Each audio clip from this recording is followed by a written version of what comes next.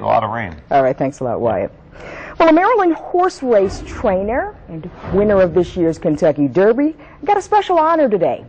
Graham Motion received the first ever Touch of Class Award at a luncheon in Hunt Valley. The award honors a Maryland horse, individual, team, or organization who demonstrates the highest standard of excellence in the horse industry. It's named after Touch of Class, a Maryland-bred mare who won two Olympic show jumping gold medals. Motion told us what it feels like to win this award. Obviously, it's very gratifying for me. Maryland is where I began my career, so I certainly feel a great deal of association with the state of Maryland, where I kind of applied my trade, if you like. First but not the last, the Touch of Class Award will be handed out now once a month. Her family is going to some